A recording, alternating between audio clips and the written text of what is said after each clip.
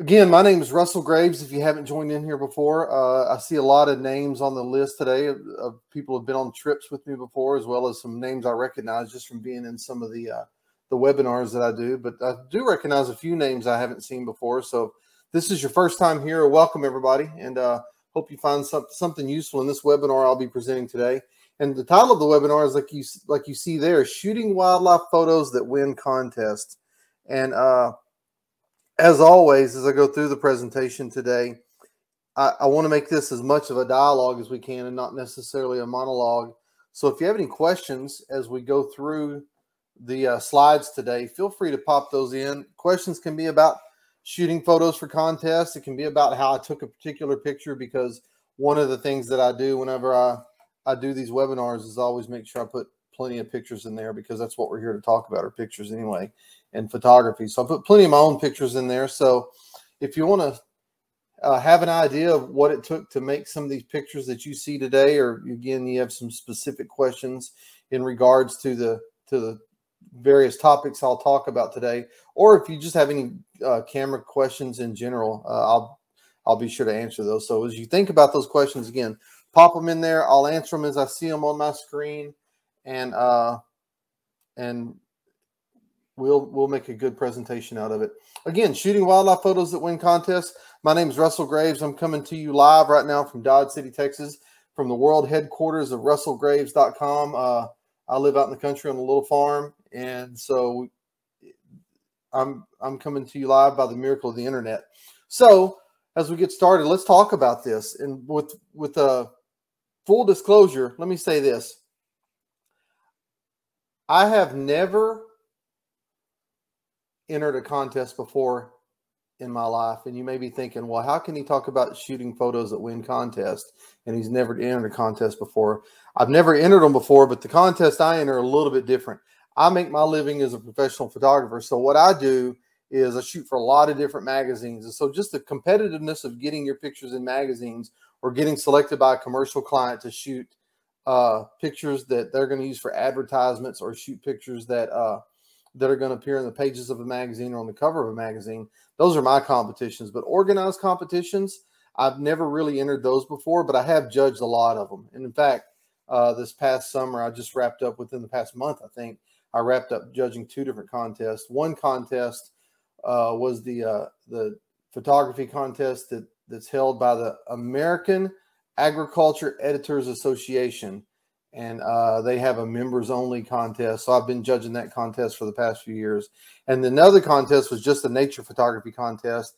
And I can't divulge the name of that contest because they have not announced the winners yet. And they asked us to not reveal that we judge that contest. So I'm going to hold them to that. But suffices to say, it's a big contest. And it's has a lot of notoriety to it. So, but again, I can't tell you which one that is. So I've judged a lot of contests. I've looked at literally tens of thousands of images of other people. So the perspective I'm going to bring you today is not necessarily someone who enters contests to try to win them, but someone who's actually judged a lot of them and get to pick the winners and ultimately losers of these various contests. So these are some of the perspectives I'm going to bring you from a judge's standpoint, and what I think would, if I could have this conversation with everybody that enters contests, it would raise the quality of the contest a little more, and plus save some headache in the end. Now, I do have a question that came up already. Bernice asked, do most contests require the photographer to waive copyright in their photos, or have the contest become the owner of the photo? I'm going to get into a little bit of that here in a minute, Bernice. So if you'll be patient with me, that's actually one of the topics one of the things I was going to bring up later on this presentation. Now, let me say this. Even though I haven't ever entered a contest, I have coached somebody to be really successful in contests before, and that's this guy right here. This is my son. He just turned 17. His name is Ryan. If I don't see if anybody here was on the July Bears trip, the Alaska Uncharted Bears trip, but he actually came along with me to help out on that trip, to help just move gear around, set up tents, do whatever we needed him to do. But he was in the field with us for a couple of weeks, and his nickname is Old Son. That's what we called him. But anyway, he's been pretty successful in photography contests himself. He's won the state 4-H contest on numerous occasions, won the various categories on numerous occasions. He's done well at our county fair. He's done generally well in regards to every contest he's ever entered. So all the tips I'm going to give you today are the tips that I give him that he's learned as he's grown up. Now, let me just say this. Everything I'm going to talk today, there's no magic bullet. There's no silver bullet in here that's going to just set off an epiphany, a light bulb over your head and have an epiphany where that's the one thing you need to do. Really, a lot of these things are kind of common sense.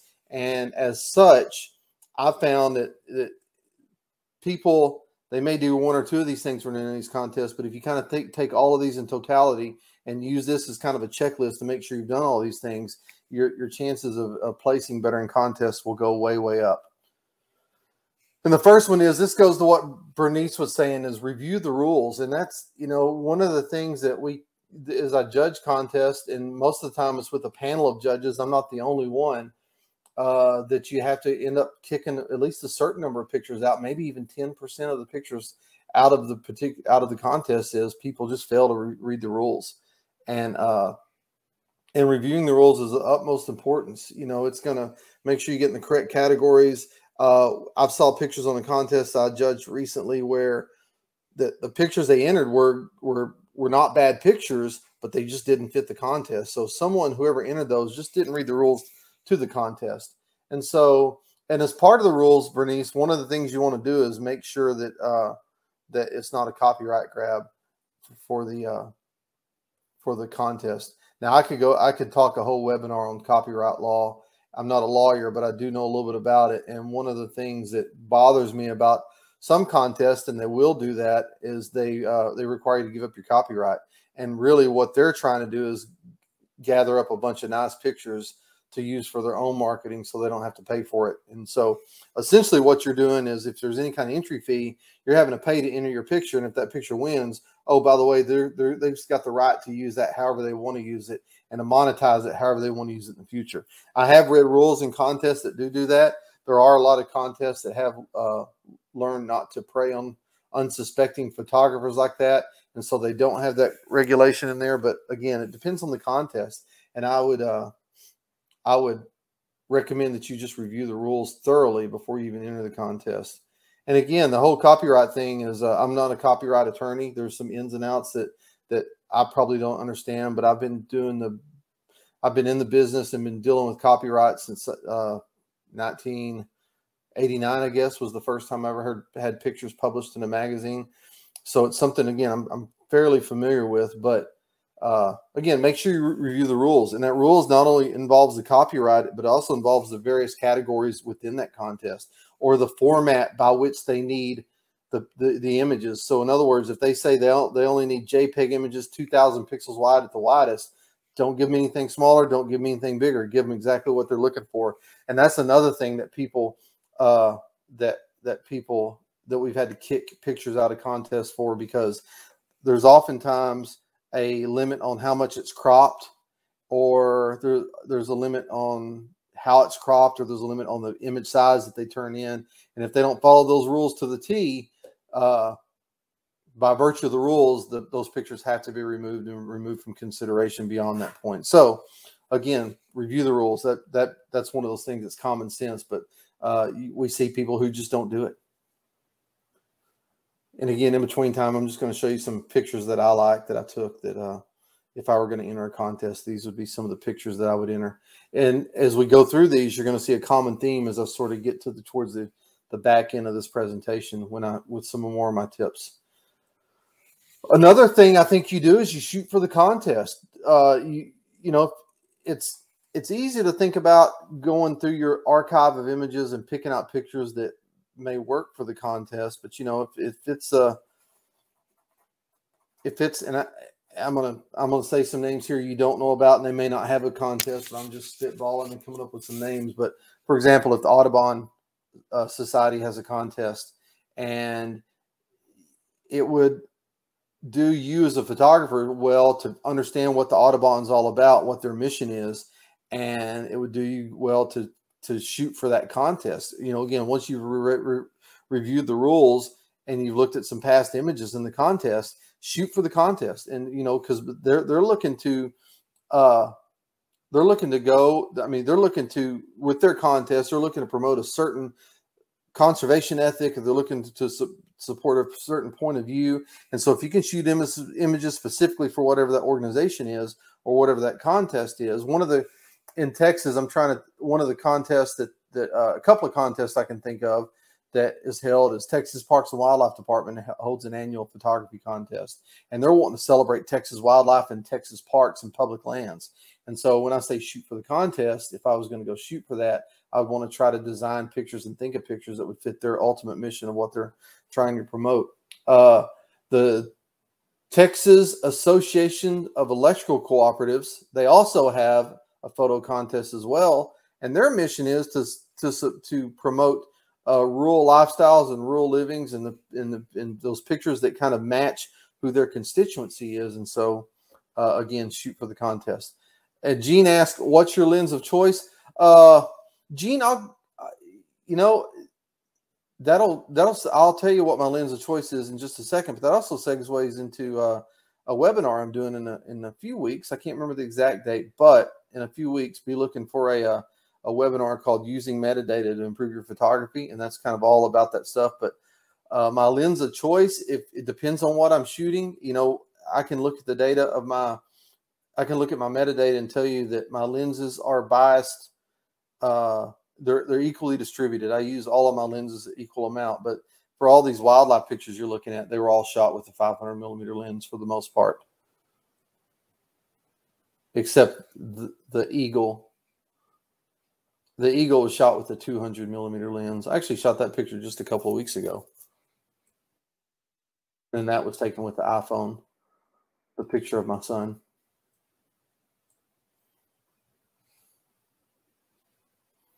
Great question so far.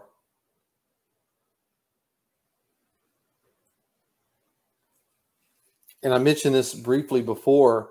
I think it's important too to review the past winners and really decide if what it took to win the contest in the past. One of the when I used to be a high school teacher and we competed in a lot of different academic contests, one of the things I would do continually is look at who the winners were in the other various contests. And I would look at the scores of those winners so I could understand what it would take to win. Because every now and then we knew that once we saw who the competition was, we realized that, there's nothing I can do to win that contest. So is it even worth entering? And I think that's an honest conversation you need to have with yourself at some point. And I don't say that looking down on anybody, because I look at some of the contests like the Audubon contest and what's the one they make a big book about it. I can't remember the name of it, but I think it's like some kind of British society. It's Nature Photographer of the Year. And I look at some of the pictures in those books, and then I realize that I might not could win some of those contests. And so I think it's helpful to review the past winners to see if it's something you can even compete in, number one. Number two, I think it's helpful just to see what's been picked and kind of line up what the aesthetic of that contest has been in the past, and then try to decide, how do I take my pictures that closely line up with the aesthetic? Because believe it or not, over time you start seeing patterns, and you start seeing the same types of pictures may win a different contest over and over and over again. Well, not the same picture, but the same types of pictures. The contest I just judged, once you take a look at, if I could reveal what the contest is, or if you go back and look at the past winners of those contests, you'll see kind of a theme that the same types of pictures win each time. And those types of pictures are something that's a little unusual, like this one here of this frog that's silhouetted on the backside of this switchgrass leaf.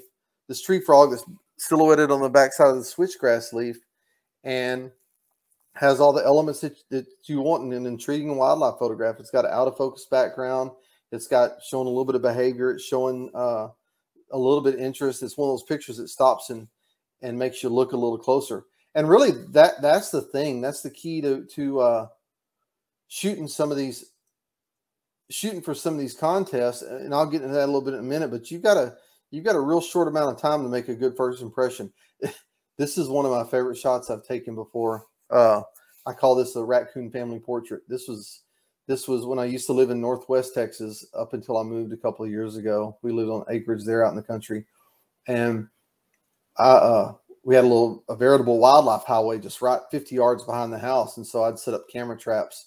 And then that's one night I took the picture of those two raccoons cruising past the camera trap. And you can see the one, he actually spotted the camera and was looking at it. So I love that shot. But, well, I'll go ahead and talk about this. When you're thinking about photos on this last contest I judged, this nature photography contest, the first batch of images I got, we did the first batch remotely where they sent us all the pictures to look at. And I literally had 4,000 or 5,000 pictures I had to go through. And so as I'm going through the pictures, I'm making a snap-second decision on whether or not that picture is worthy or not. And I say worthy, they're all worthy. I don't mean it that way, but worthy to advance to the next round. And so really what I'm looking for is something that's going to catch my eye right off the bat. And it may be complementary colors. It may be a dynamic behavior. It may be something else that's going to catch my eye. And so as you think about contest photography, that's one of the things you need to think about. In other words, sometimes a well-lit, well-composed picture is not good enough when you've got 1,000 other pictures that are the same, of the same quality. They're all at that point, when you enter some of these contests, all the pictures are going to be good. So what can you do to make your pictures sort of stand out and just get the attention? A judge like me, again, I'm going through a ton of pictures. And so as I'm going through these pictures, and maybe the first round, spending a second or two on each picture, looking at it real quick, I'm just trying to make a snap judgment to try to get to the next picture so I can go through the backlog of work that's required to go from the round one of the judging and then inevitably get to round two, round three, and beyond. And so as such, as I'm going through these pictures, one of the first things I'm looking for, and it's the same way I judge my own pictures. When I get home from a trip and I'm putting my pictures into my own personal contest, and that contest is what's going to get shown to other people, what's going to go to clients, what's going to go on my website. One of the first things I look at is technical excellence. I mean, it's got to be less than technically perfect pictures typically won't work. And so one of the first things I think about is the picture sharp? You'd be surprised that when we judge some of these pictures with all this technology we have, how many pictures that I ultimately look at that just aren't sharp. We talked about 10% of the pictures get classed out because of the rules. Maybe another 10% get classed out because they're just not sharp. And that's one of the key things I start looking for, because you get to a point, and these cameras are such remarkable pieces of technology that a lot of people can take a picture in good light, like of this bobwhite quail. And a lot of people can, compose them well, like is in this picture. And a lot of people can check all the boxes. But the one thing that really is going to separate a winner from a loser ultimately is when you get down to that last round and you're looking at these pictures, like on this I keep referring to this last contest I judged. We're in a room and we're looking at these pictures on an 80-inch screen on the wall. And I mean, we're doing everything, trying to figure out, when you're deciding who's going to win, we're walking up to the screen and looking at it as critically as we can to see which picture is sharp. And if it's not as sharp as another one, then it gets kicked aside. So technical excellence is is something that sometimes gets overlooked, but it's something that gets looked at. Ruben had just asked the question, do you use flash during the daytime, and what type of flash do you use? I don't typically use flash during the daytime, Ruben. I'm not a huge fan of flash in the daytime. On this particular shot here, that was actually set up because I wanted it to look like a studio shot when I took the picture. And so I was using one flash off camera to the left, again, kind of a one light setup. And the flash I was using was the Canon, I think it's a 580 EX2 flash. And so I've got a wireless flash controller that I can put inside my camera housing on my camera trap. And then I can, usually what I'll do is just put the flash inside of a Ziploc bag to weather seal it and then strap it to a tree. And animals usually they pay attention to it, as you can see, but it usually doesn't bother them too much. So when I use the flash outdoors, like in this instance, I usually just use the hot shoe mounted flashes, but I'll use the flash controllers and move them off the camera to take the picture.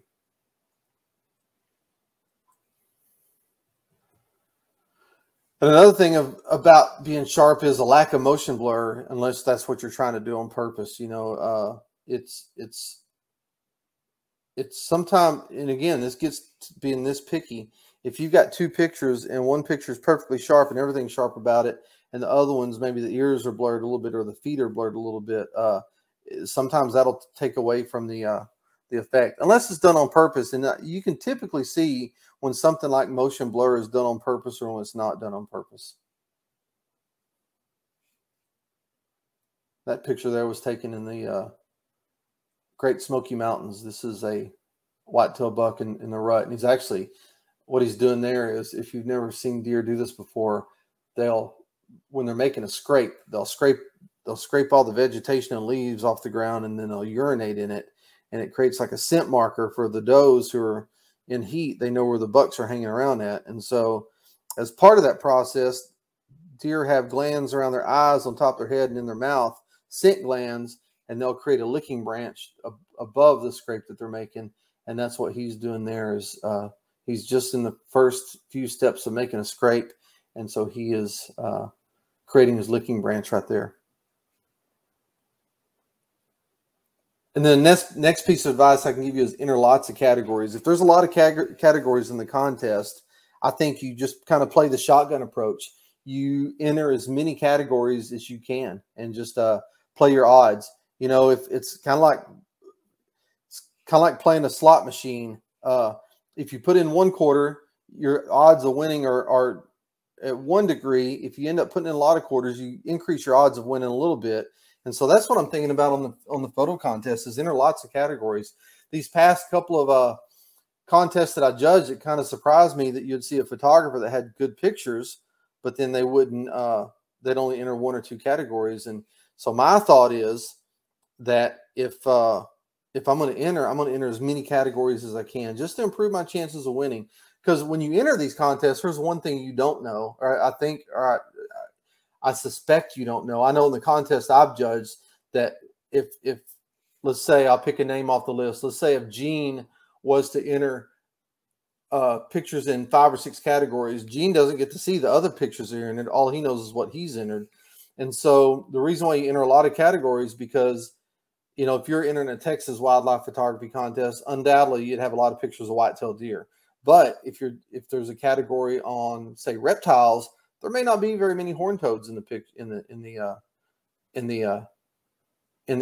lot. So since you don't know how many pictures necessarily are entered in each category, you're trying to spread out your odds of winning over time, over a bunch of different categories. And so enter lots of categories, and it'll increase your odds of winning. I had a few questions just roll in. Sue asked, Alaska Magazine has a yearly photo contest for images taken only in Alaska. Thought some of your clients that have been on your trips may be interested, and I believe there's no submission fee. Okay, well, that's a good tip, Sue. I appreciate that. Yeah, so what Sue's saying is Alaska Magazine has a contest that you can enter. And so, yeah, we definitely take a lot of people to Alaska and get lots of great pictures up there. And then Kerry asked, hey, Kerry, I hope you're doing well. He asked, motion blur, how can you avoid this when subjects are in motion? I have some with deer running and got some blur. Shutter speed was at 1/4000th of a second.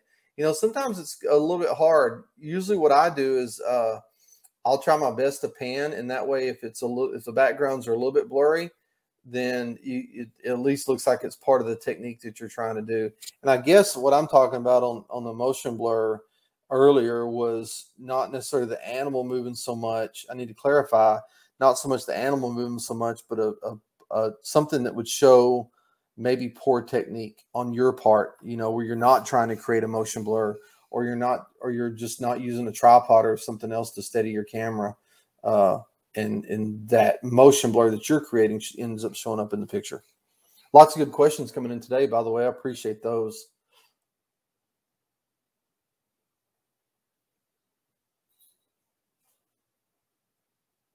One of the coolest, I'll talk about these a little bit. One of the coolest birds I think I've ever seen are the lesser prairie chickens. And they live in pocket of habitat in the Texas Panhandle, eastern New Mexico, Oklahoma, Colorado, and a little bit of Kansas, kind of the southern high plains area.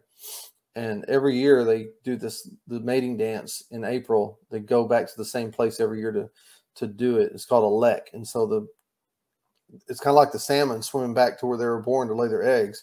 Well, these prairie chickens will fly back to these same leks every year and do their mating dance. And just to be on a lek in the morning when the sun comes up and these guys are out doing their thing, it's pretty extraordinary.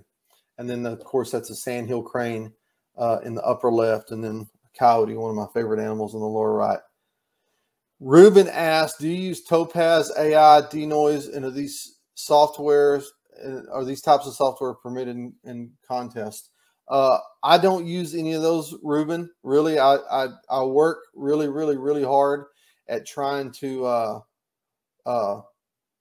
use good fundamental techniques on taking pictures, and in doing that, I use a tripod religiously. I shoot at low ISOs, and I try to just understand really the animals and how to get close to the animals, and so that way I can optimize the chances of getting good pictures. So I don't use those. I don't use any of those various software programs. And then also, are they permitted in contests? You've got to read the rules on those, because I'm sure different contests say different things. The contest that I've just finished judging a couple of weeks ago, well, actually, I finished the final judging last weekend. They did not allow any kind of post-processing. In fact, we had to look at just the first generation JPEG, and in other words, they took the raw files and made a JPEG from it. They allowed a little bit of color correction, a little bit of cropping, but not much beyond that. They just wanted to see what people are capable of doing without all the technology behind it. Craig says, in a generic wildlife photo contest, all things being equal, do you as a judge pay more attention to the more exotic animals? Is an image of a tiger in Africa more appealing than a coyote in the California desert? Really, that's a good question, Craig. There's a couple things there, and I'm going to try to unpack. One, it really depends on the category. In some of the contests I've judged, those two wouldn't necessarily go in the same category together. But assuming they did go in the category together, the exoticness of the animal, I'll pay attention. I may pay attention to it the first time. But ultimately, if it's going to win or not, I don't really pay much attention to that, because then it comes down to a lot of the technical details and a lot of just how dynamic the photo it is. And again, when I say words like dynamic, that's something that's hard to quantify. I mean, it's an opinion. And so, based on and that's what judges do, based on the rules of the contest, they're asked to give their expertise and opinion on whether or not which pictures they think are the best. And so once you can rule pictures out of whether or not they follow the rules, whether or not they're technically excellent, then it just kind of comes down to, the look of the picture. And again, how, using that word dynamic, how dynamic I think that the pictures ends up being. So yeah, a tiger in Africa would not sway me more than a coyote in the California desert. Actually, I might be swayed the other way around, because although Africa's cool, I'm really a fan of native wildlife, and so Native American wildlife. And so, I might be more biased towards the coyote in the California desert if it's a super fantastic picture. And that's why I love, I mentioned before, I think I've had 2 or 3 coyotes in this presentation already, because I really like coyotes. Daniel asked the question, if we do not have a Canon 500mm lens, would use a Canon 300L with a 1.4 teleconverter? Absolutely. I've got that same lens, and it's a super sharp lens. And I've used that combination a lot of times, Daniel. I think one of the things that served me well is when I first started taking pictures back when I was a teenager and then into my 20s, I didn't have the money to go out and buy a big lens. I just didn't have it. So the wildlife lens I used forever, and this is no joke, was a 70 to 200 millimeter f2.8 lens. I didn't even have a teleconverter. And so shooting pictures of things like deer and coyotes with the 200 millimeter lens is super difficult. But one thing it made me better at was just understanding how to get close to animals. Now, using those same techniques of being able to read animals and getting close to them, now that I use a 500 millimeter lens, my job gets easier, but I still use those same techniques I learned a long time ago. So you don't have to use the biggest lenses available to shoot pictures. In fact, you get to a point, I think there's a point of diminishing returns, that you can get lenses so big that you forget that there's a technique, and to me, it's a photography fundamental technique of getting as close as you can to the subject. And at some point you shoot through so much air, and if the air is dirty, the images won't end up being sharp. And so I'm an advocate of those 800, like Canon makes an 800 millimeter lens, which are great. Theoretically you could put a 2x converter on it, make it 1600 millimeters, and with a crop body get up to 2000 millimeters. Now that all sounds good on paper, but when you get to the reality of shooting in the field and you're having to shoot through so much air that's dirty with heat bubbles bubbling up off the ground, or just the particulates that are in the air at any given time, it's going to inherently make your pictures softer. And so I'm an advocate of the closer you can get, the better. And if I felt like I could do a good job with a 300 millimeter lens, Daniel, I'd use a 300 millimeter lens. But instead, my compromise, that's kind of the sweet spot for me, is that 500 millimeter lens. And Linda asked, what zoom lens do you use? The 500 lens I use now is just a prime, a straight 500. The only zoom lens I use is a 70 to 200 millimeter. And then can you use a converter on the 1 to 400? If it's the Canon, yeah, I've seen a lot of people use the 1.4 converter on that 1 to 400 with good results.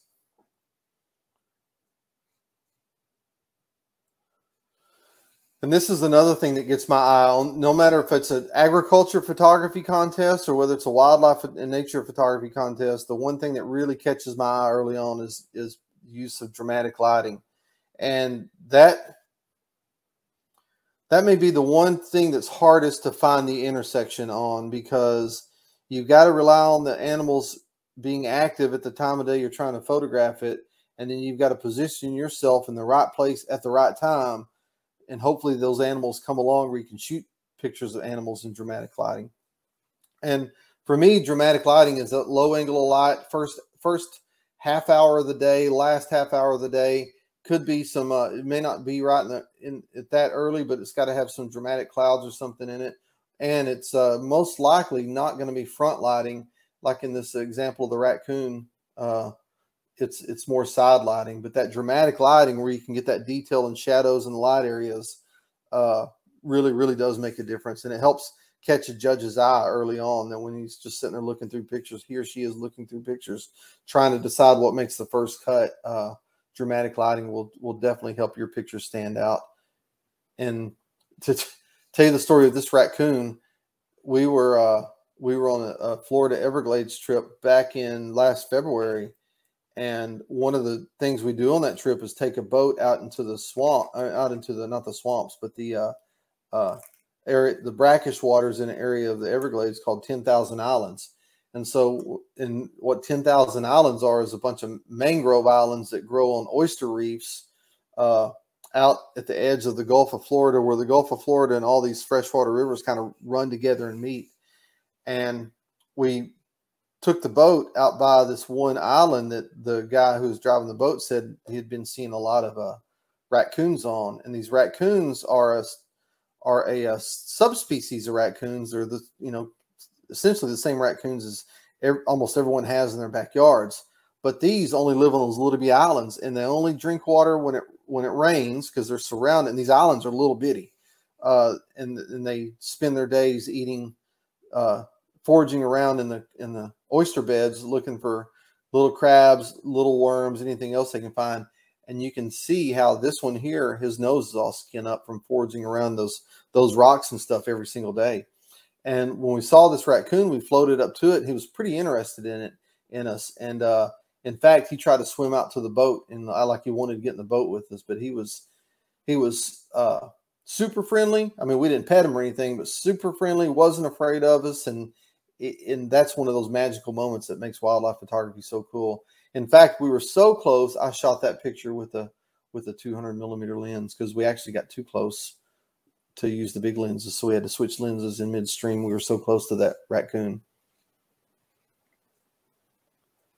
And that's an example of a picture with dramatic lighting that was shot as a silhouette of an elk in Montana. That picture was actually shot later in the morning, but it'd been cloudy all morning. And the clouds were starting to clear, so you get those really dramatic clouds in the background.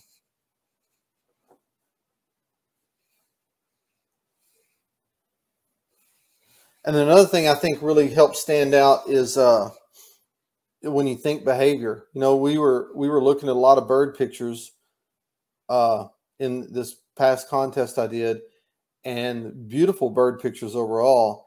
And one of the things, though, that you get kind of jaded to are essentially birds on a stick.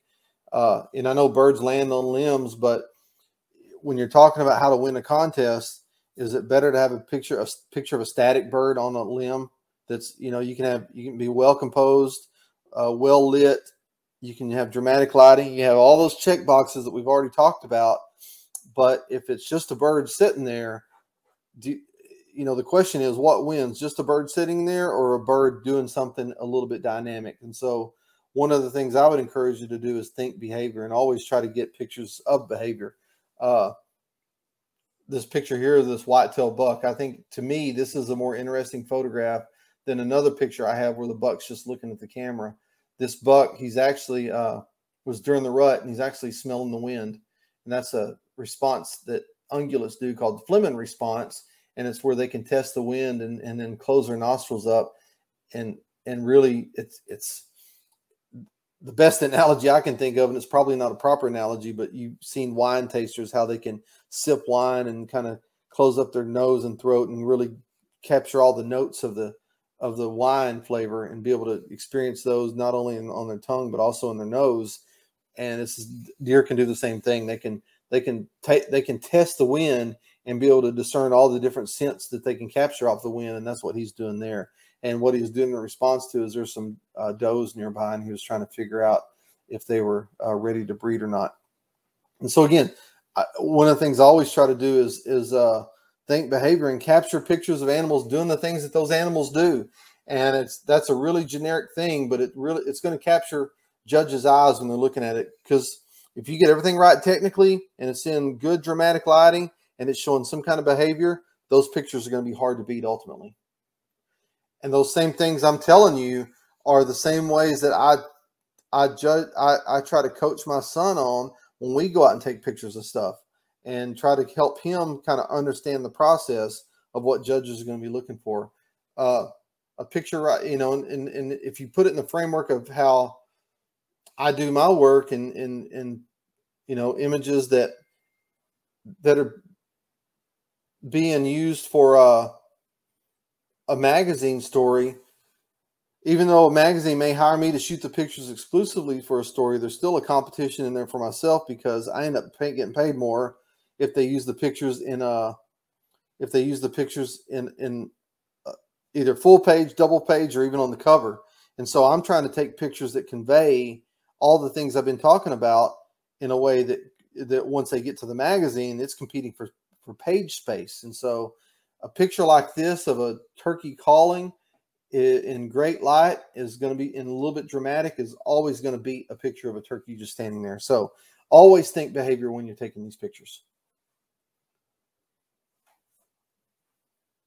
Oh, there's another coyote picture.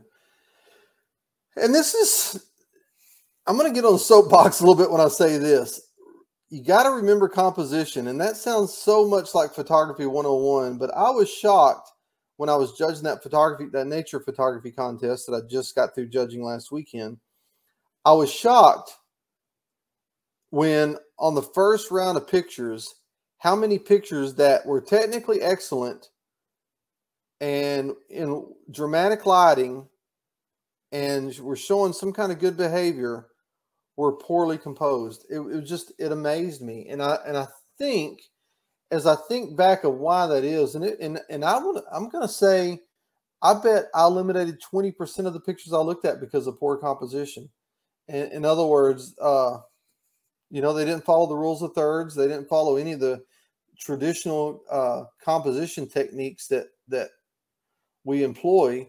And, you know, sometimes you can break the rule of thirds composition. I mean, that's possible, but it's got to look purposeful, and it's got to, you know, it's got to really kind of carry the image in a strong sort of way.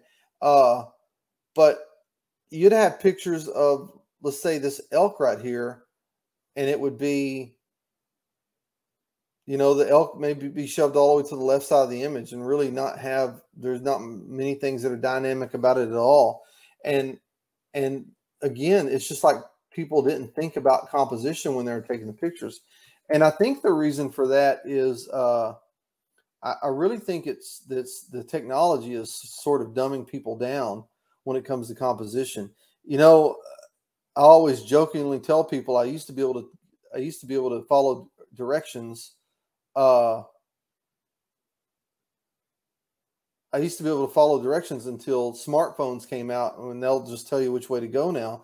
And I think the same things happen with cameras, because people get so locked into just using their middle focusing point, and they just point the camera at the subject and take the picture with no regards to composition overall. And so, you know, again, it was shocking to me how many places didn't follow the conventional compositional rules. And even so, towards the end of the contest, once we were able to whittle down from the big massive images to a few more that are, you know, we went from, say, I don't know, there might have been let's say 4,000 images in the whole contest was the first round. Second round, we did the top, probably the top 40 to 50. Once the first round was eliminated, the top 40 or 50 in each category.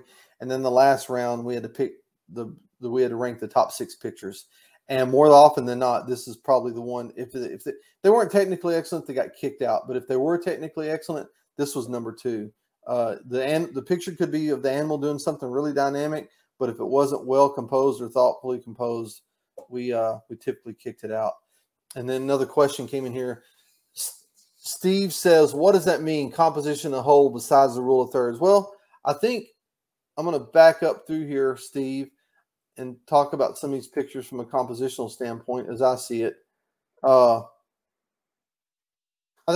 mean, rule of thirds is kind of a basis of where everybody starts on composition.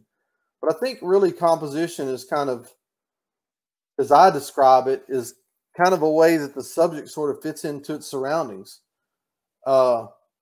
I'll kind of go back through some of these pictures that I've already shown you, like, you know, like the bear sitting there. We shot that picture on the Kenai Peninsula trip a couple weeks ago, and just the bear there, this, in my mind, and this is again something that's subjective, but in my mind, the picture on the left, even though I didn't show you in the proper format, I had to format these images to fit the formats of the constraints of the template I used to put this slide presentation together.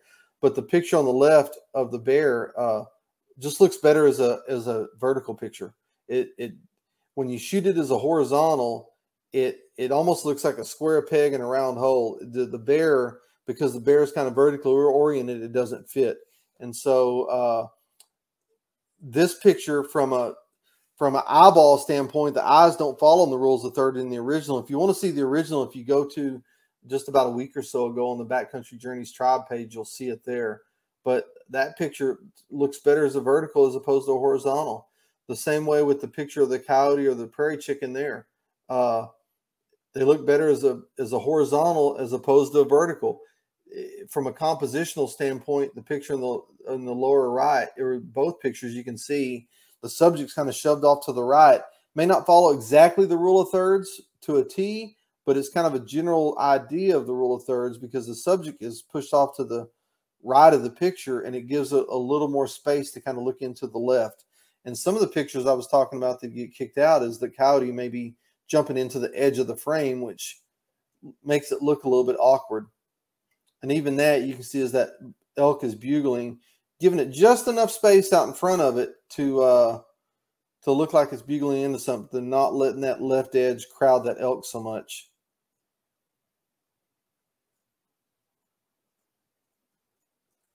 And same way there, you know, if you look at this picture of this bald eagle, the eagle's kind of looking down into empty space. There's more space where he's looking into than there is space where he's flying from. And so if we look at it unconventional, if we look at splitting this horizontally, this image across the middle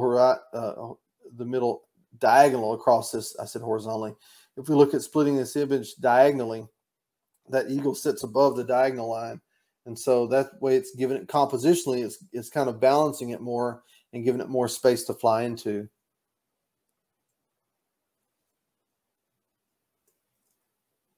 In the same way as some of these. Ruben asked, don't you think showing the entire bird or animal is better composed image than those crop photos? Not really. I mean, this picture here to me is a lot more dramatic than it would be if we showed the entire animal. And so I think it really depends on the photo of and what the animal's doing to make it look better. Like these prairie dogs cuddling together. To me, there's there's the rest of the prairie dog there, but just a tight shot of being able to see their facial expressions is better as opposed to being backed off. And these pictures, by the way, aren't they're only cropped just to fit into the confines of this slide presentation. And so these pictures that you're looking at on this slideshow are pretty much how they came out of the camera from a cropping standpoint. Like I said, they're cropped a little bit just to fit into the placeholders for this template I used to create this slideshow. But for the most part, they're not cropped. I didn't take a picture of that elk and crop it way in just to show its face. That's how it came out of the image. Just like on this picture of the raccoons here, this shot actually is how it came out of the camera. And so, yeah, I think, Ruben, it depends on the pictures and on and the animal and, sort of what it's ultimately what it looks like, whether it's cropped or whether it's not cropped. Like, I think this picture of the turkey is better cropped than showing, and I've got thousands of pictures of showing the whole body, but I think this picture is a better picture because it is cropped, because you can actually see the turkey's facial expressions and how serious it's taking its job right there. Good questions, by the way. Oh, yeah, so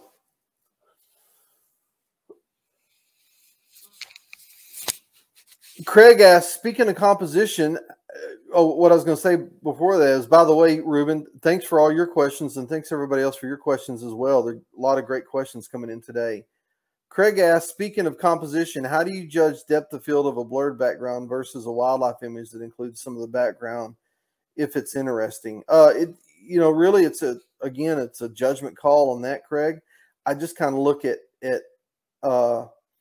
like the picture of this coyote howling right here. The background is, in my opinion, the least interesting part of it. And so if you could see more background, I think in my mind, it would actually detract from this image. Now, if we look at the picture in the upper right of the bear, I actually shot that with a 35 millimeter lens. And to me, I think when you can if you can pull off a picture like that one of showing the bear kind of in its habitat and where it lives, to me, those are powerful images in themselves. So it doesn't have to be like the picture of the quail on the left with just a out of focus, blurry background. Sometimes if you can take a picture like the one in the upper right where you can show some habitat, and again, if you can pull that off, I really like pictures like that. I think that's the last one. Any other questions so far? It's 12:51. Man, that hour flew by quick.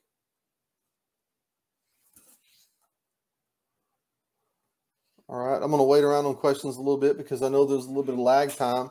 I'll go ahead and go through a couple more pictures while we're waiting and share with you my contact info.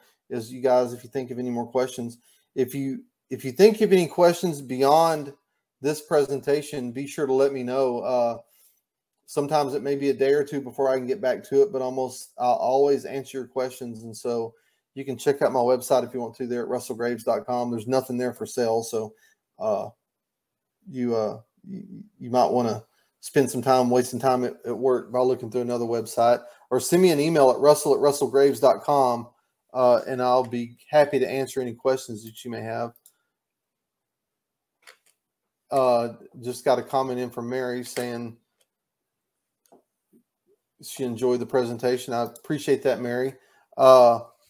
I've got, just to look into the future a little bit, I've got another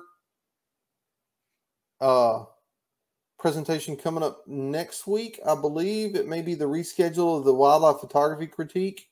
And so if, we can definitely carry on that conversation then. I know I've got that presentation, and I may have a little time off after that because I'll be back out in the field. And then let me see, we got some, we got a bunch of more questions rolling in here. So let me get to these one by one. Zachary asked, do you tend to I'm guessing that's supposed to be shoot more of an animal and then crop?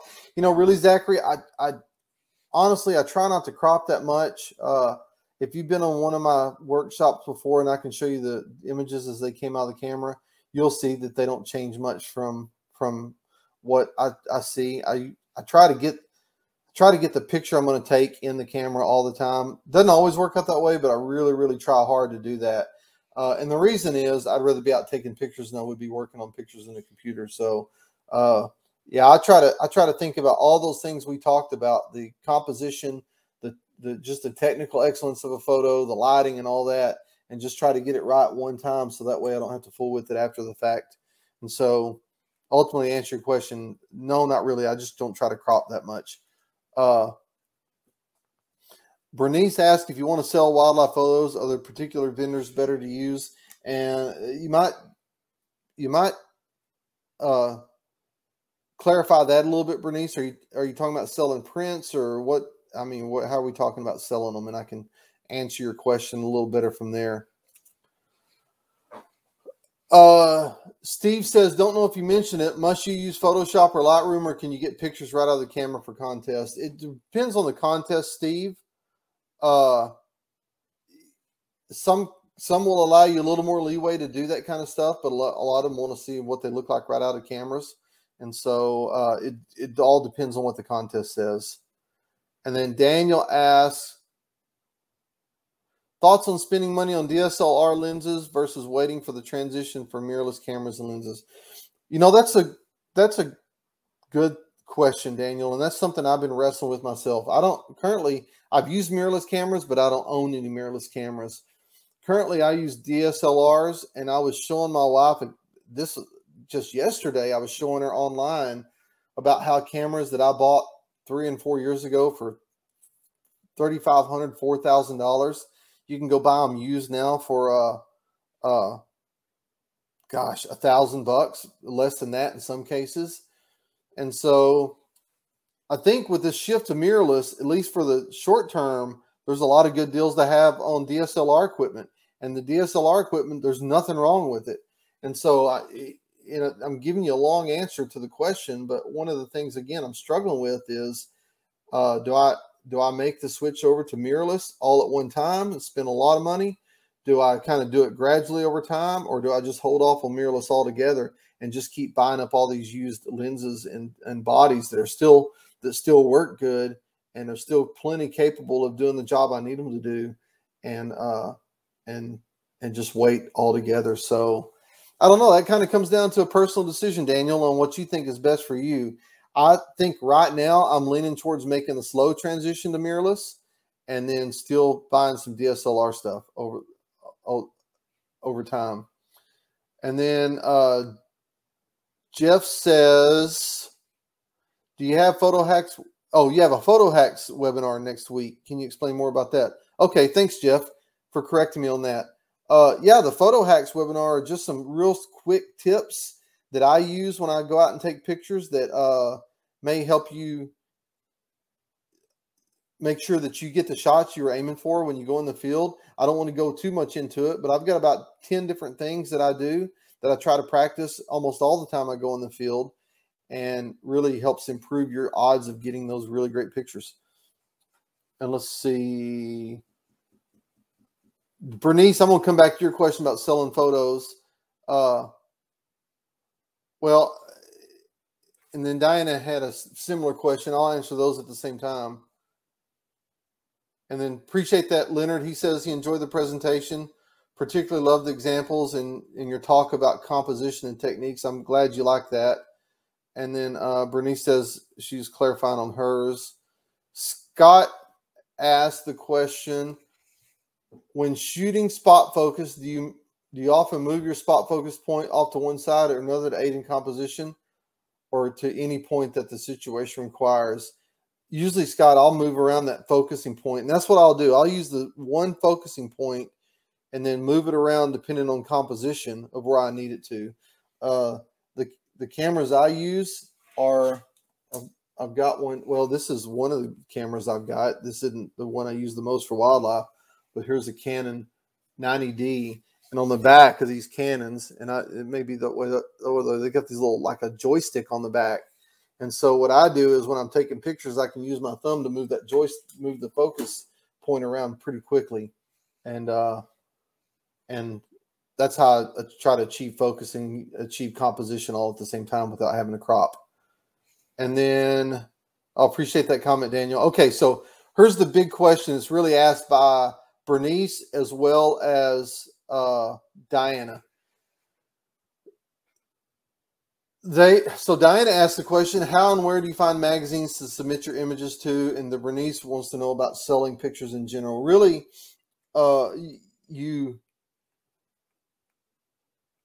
there's a couple of ways to think about this. Selling pictures in general, it really would help you to define what it is you want to sell and how you want to sell it.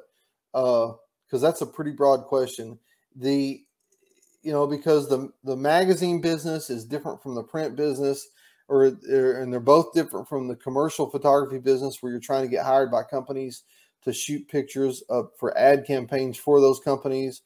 And it's different than the photography education or workshop business. And so you've got all these different avenues, and each way requires a different way of doing business. And so really, here's a non-answer to a question, Bernice, is you really need to define kind of what your thing is going to be, because at any particular day when I turn my computer on and I sit down in my office to do some work, depending on what's at hand that day is how I'm reacting to it differently. And so since Diana asked the question about magazines, that's a particular niche that I can be a little more specific about. And really, it's at that point, it's business 101, Diana. If you've got something you want to sell, the first thing you need to do is identify who your customers are going to be. And so that comes with research. One of the things I do, the internet doesn't necessarily make it easier. It actually kind of makes you wade into the weeds a little deeper. But one of the things I do a lot of times, I've got a stable of magazines I do pretty steady work for, and they hire me a lot, and I do a lot of pitch ideas to them, and it's kind of back and forth. I do a lot of work for them. But understanding the business and understanding a magazine you may work for today, you may not be working for them tomorrow, because the people you've been working with, they may go take another job somewhere else and they get someone new in, and you're having to rebuild a relationship, or the magazine gets gobbled up by another publication, or the magazine gets shut down altogether.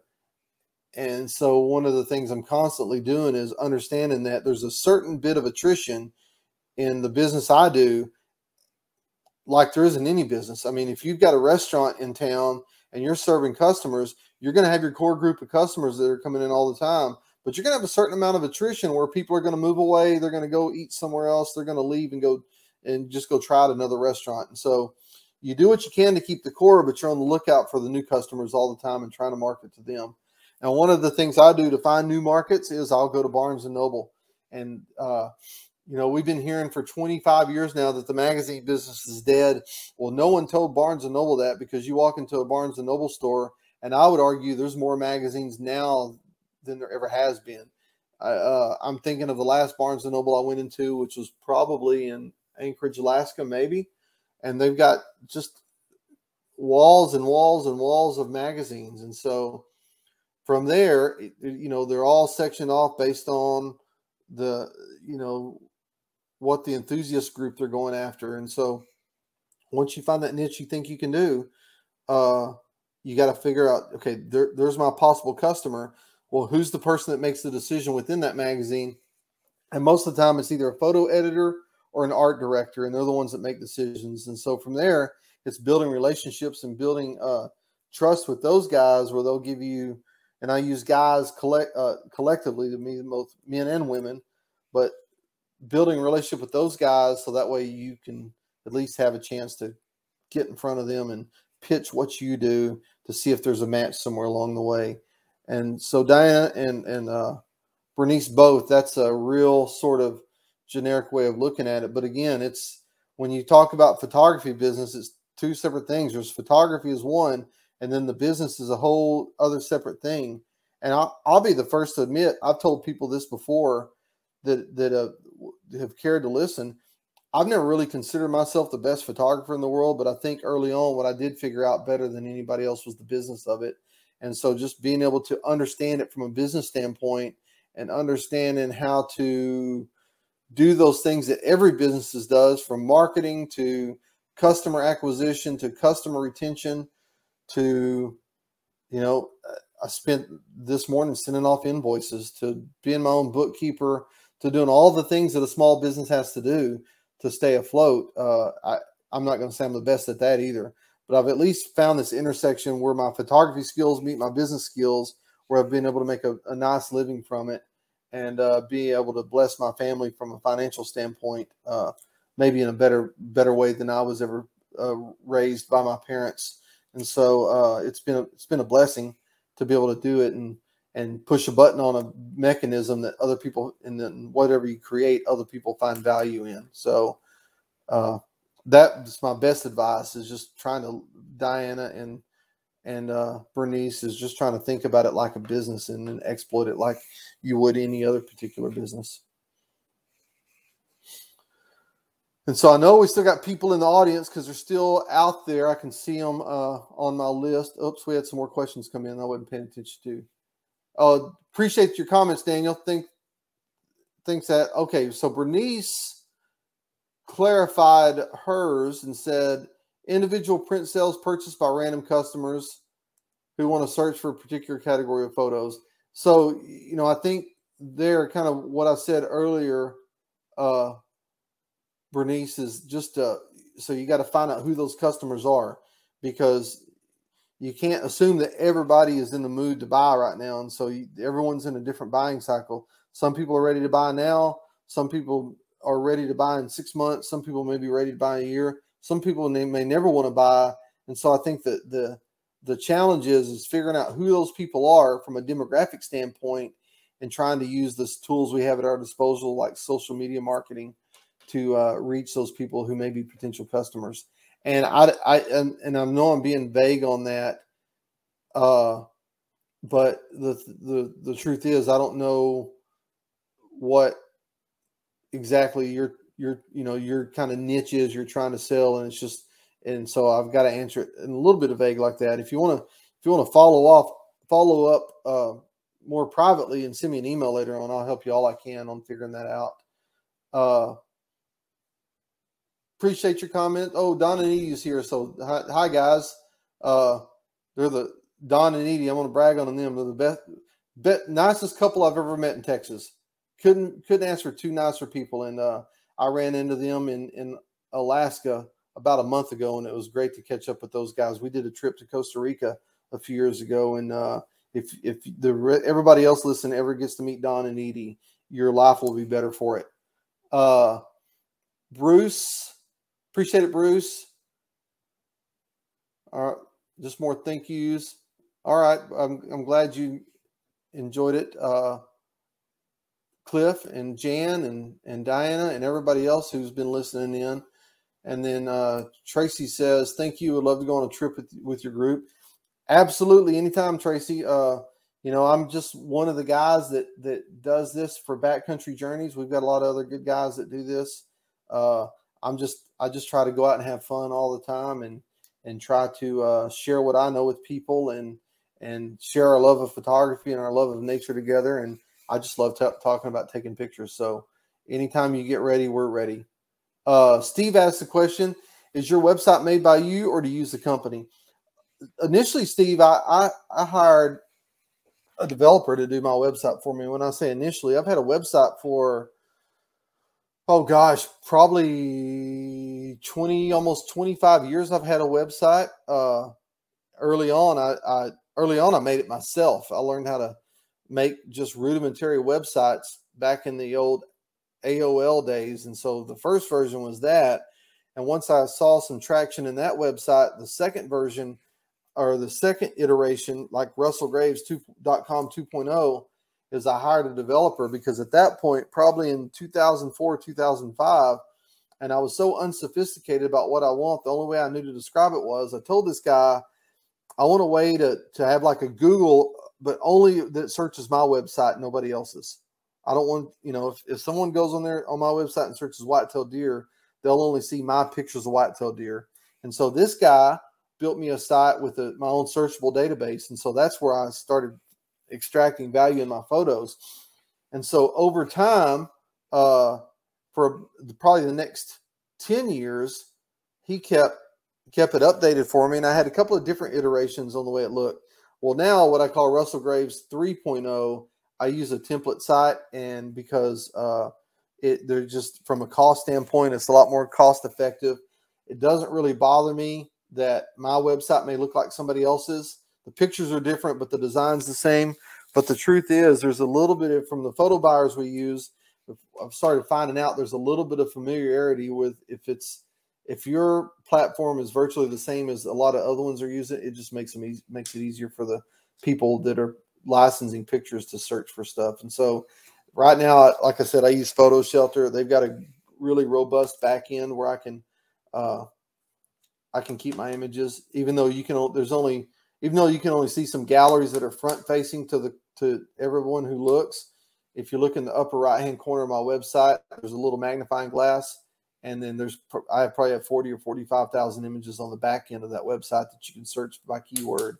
And that's how the various photo buyers that utilize my website, that's how they find the images.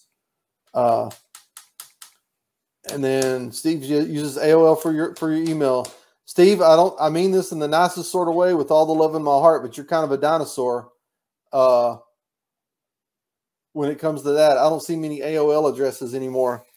And then Lee, hope you're doing well, Lee. Lee is the man when it comes to Southern Florida. If you need to know where to go, Lee is your guy. He says, is there going to be a replay of this webinar? Yes, there will be. I am not sure exactly when it will be. I know when I end it, it does all the back end work, and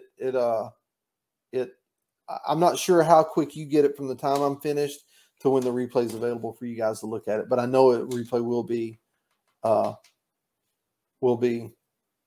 available. And Steve says having an AOL address makes them original. It certainly does. That's awesome. Oh, there's another one. Jan still has an AOL address.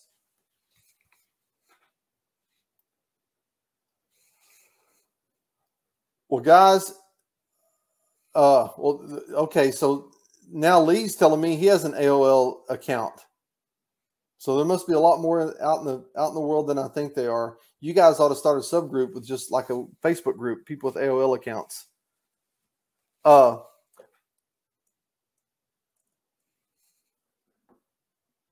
Yeah, I'll take a look at that, Steve. I'm copying that address right now.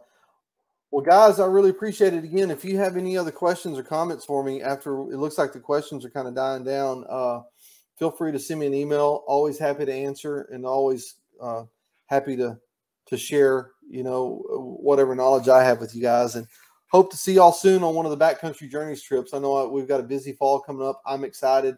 I know the other guys in the group are excited. So talk to you soon. In the meantime, I hope to see you here next week. We're again, as I was corrected, it'll be photo hacks to help improve your photography will be coming up next week. So thanks a lot, everyone. Talk to you soon.